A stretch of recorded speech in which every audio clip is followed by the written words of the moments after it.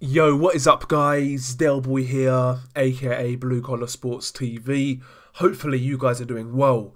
If you're new here, smash that like, hit subscribe, all of that good stuff. So according to Michael Coppinger, the boxing journalist, apparently Adrien Broner is scheduled to return to the ring in February next year.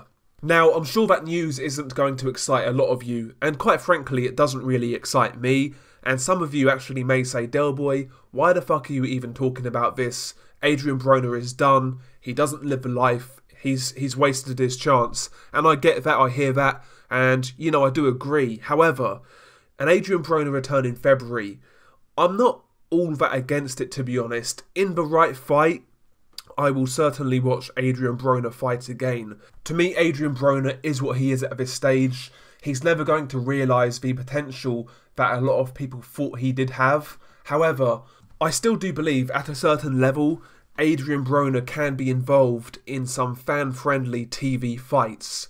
You know, the problem with Adrien Broner after that Marcus Maidana loss, every time he's stepped up since then, he's basically shit the bed in these big fights. Not let his hands go, never left it all in the ring. He kind of shells up and doesn't do anything.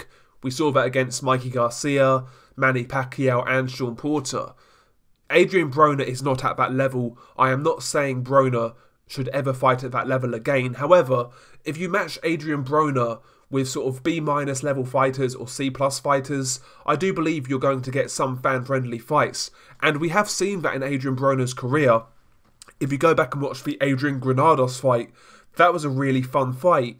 Broner versus Jesse Vargas, really fun fight. Broner versus Emmanuel Taylor, another fun fight. I think with Adrien Broner, the PBC, Al Heyman, they need to realise that this guy is not who they thought he was. However, again, he can still be in some entertaining fights, you know.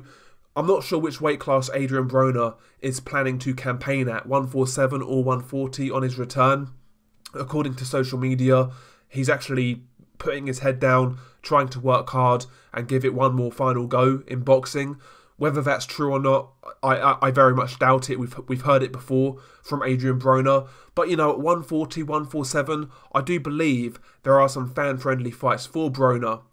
For example, if I was a matchmaker for Broner at PBC, if he's at 147, I think Adrien Broner versus Josecito Lopez could be a really fun fight.